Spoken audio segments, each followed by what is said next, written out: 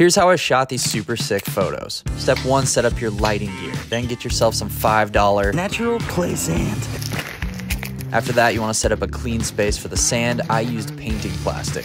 Set down the bag and then beat the crap out of it. Use a knife to peel back the top of the bag, then let out a nice juicy aluminum foil. Use this to cover the back of the camera so no sand gets in the precious crevices.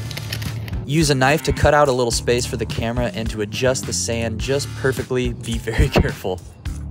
I want full control over the lighting for these photos, and I'm going to be very careful exposing the sensor of this camera.